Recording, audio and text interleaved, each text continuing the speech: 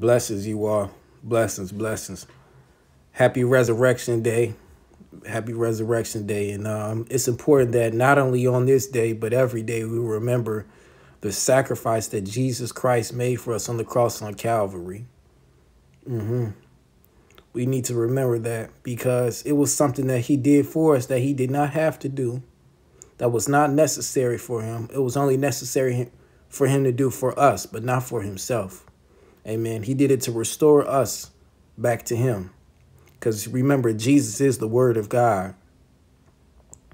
And we just need to thank the Father for sacrificing his only son on the cross for us to be restored back to him. Romans 5:1. Therefore, being justified by faith, we have peace with God through our Lord Jesus Christ. So having faith in the blood of Jesus Christ, faith that he is the ultimate atonement for our sins, we have peace with God again. Now, isn't that wonderful? Isn't that amazing? Isn't that a true love that God could express by doing that?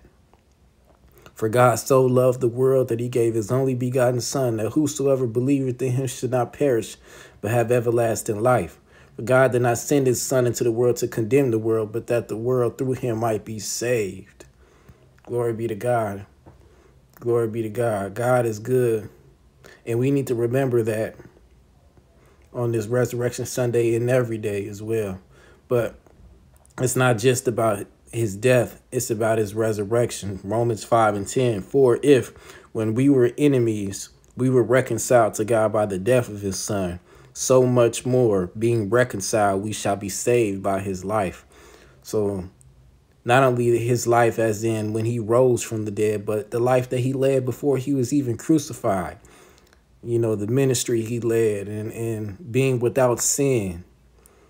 See, that's what qualified him to be the ultimate sacrificial lamb, because he knew no sin. Was tempted like us, yet knew no sin.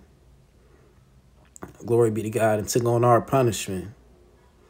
So by his life, by his death, we're reconciled to God, and by his life, we're glorified. We're reigning with him, and we're living through him. Glory be to God. So today, let's just remember what he did on the cross for us.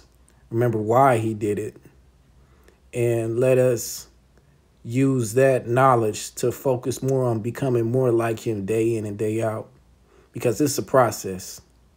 But God is with you and his Holy Spirit is in you. Y'all be blessed in Jesus' name.